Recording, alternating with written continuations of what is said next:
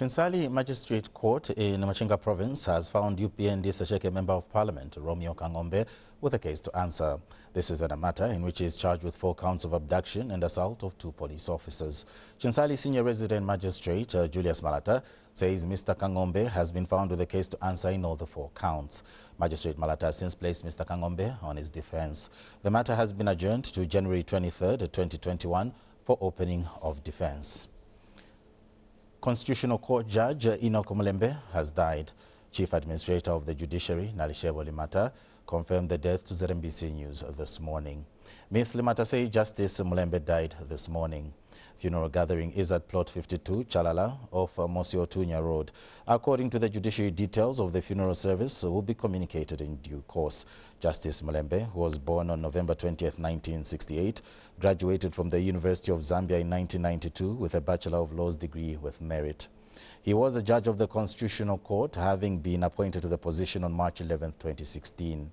Prior to his current appointment, he served as Director and Chief Executive Officer at the Zambia Institute of Advanced Legal Education, ZIALI. The Zambia Revenue Authority has intercepted 2 fuel tankers that were allegedly being used to smuggle 80,000 litres of fuel worth over 1 million kwacha. ZRA Commissioner Customs Sydney Chibabuka says the trucks were intercepted in Chirundu and escorted to Lusaka for further investigations.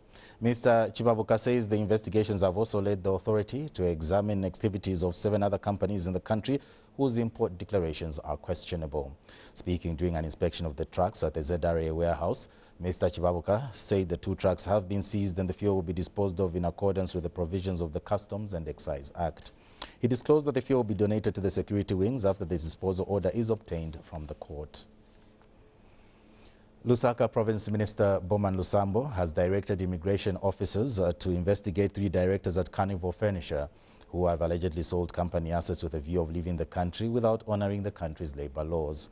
Mr. Lusambo, who this afternoon met some of the workers of the chain store at Manda Hill, is disturbed that more than 200 workers are at risk of losing their jobs following the closure of 5 retail outlets in some parts of the country. He states that the directors should not leave the country until they resolve issues regarding the fate of their workers. Mr. Lusambo says he will work with the Ministry of Labour to ensure the employees get their dues in line with the labour laws. According to the leader of Carnival Furniture, Francis Mwanga, the directors of the chain store who have since gone into hiding have been selling assets of the company.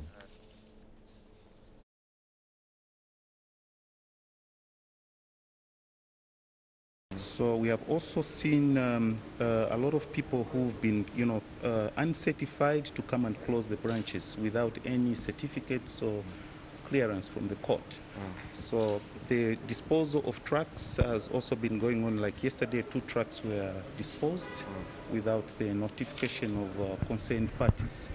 The Ministry of Labour, I know that they are doing everything possible to arrest this situation.